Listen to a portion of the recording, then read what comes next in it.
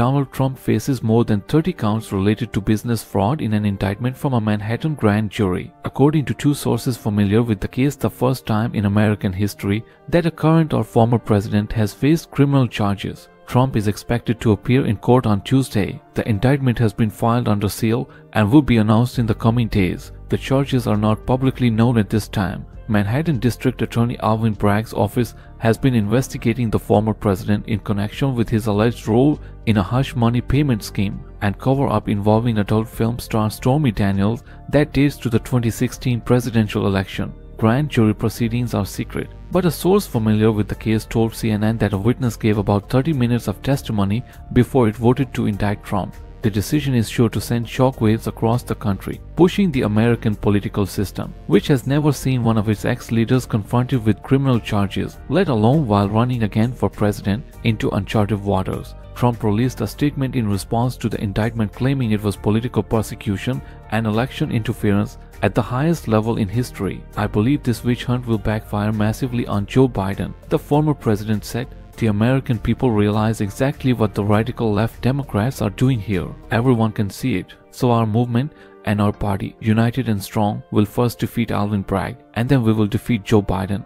And we are going to throw every last one of these crooked Democrats out of office so we can make America great again." Trump was caught off guard by the grand jury's decision to indict him. According to a person who spoke directly with him while the former president was bracing for an indictment last week, he began to believe news reports that a potential indictment was weeks or more away. "This evening we contacted Mr. Trump's attorney to coordinate his surrender to the Manhattan Dow as office for arraignment on a Supreme Court indictment, which remains under seal," the district attorney's office said in a statement Thursday. "Guidance will be provided when the arraignment date is selected." The legal action against Trump jolts the 2024 presidential campaign into a new phase, as the former president has vowed to keep running in the face of criminal charges. Close dialogue. Trump has frequently called the various investigations surrounding him a witch hunt, attempting to sway public opinion on them by casting himself as a victim of what he's claimed are political probes led by Democratic prosecutors. As the indictment reportedly neared, Trump urged his supporters to protest his arrest, echoing his calls to action following the 2020 election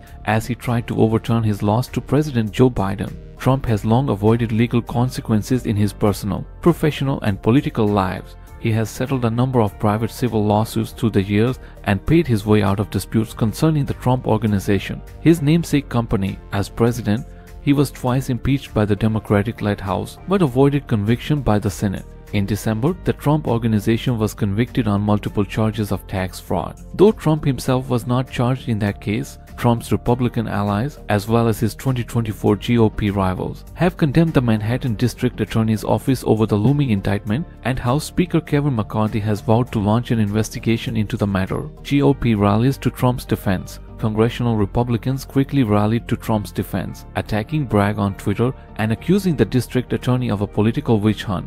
"Outrageous," tweeted House Judiciary Chairman Jim Jordan of Ohio, one of the Republican committee chairmen who has demanded Bragg testify before Congress about the Trump investigation.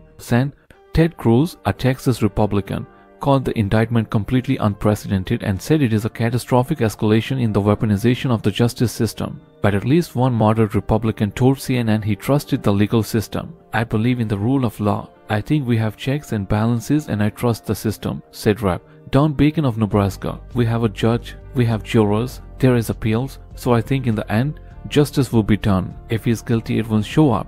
But if not, I think that will be shown too," Bacon told CNN. Bragg's office had signaled as recently as early March that they were close to bringing charges against Trump after they invited the ex-president to testify before the grand jury probing the hush money scheme. Potential defendants in New York are required by law to be notified and invited to appear before a grand jury weighing charges. But Trump ultimately declined to appear before the panel. The long-running investigation first began under Bragg's predecessor, Cy Vance, when Trump was in office. It relates to a $130,000 payment made by Trump's then personal attorney Michael Cohen to Daniels in late October 2016, days before the 2016 presidential election, to silence her from going public about an alleged affair with Trump a decade earlier. Trump has denied the affair. According to court filings in Cohen's own federal prosecution, Trump Organization executives authorized payments to him totaling $420,000 to cover his original $130,000 payment and tax liabilities and reward him with a bonus. The Trump organization noted the reimbursements